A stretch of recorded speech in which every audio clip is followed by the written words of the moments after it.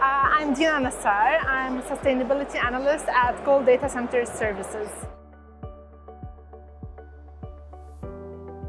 So for the digital infrastructure industry to balance between sustainability and all of this growth that's happening, like for example, to make benefits from the AI evolution and to use AI to integrate dynamic energy and renewable management, to comply with the regulations and all the evolving regulations and policies and practices that's going on, and to also design for more scalable and modular infrastructure in order to adapt with all the fast growth that is happening.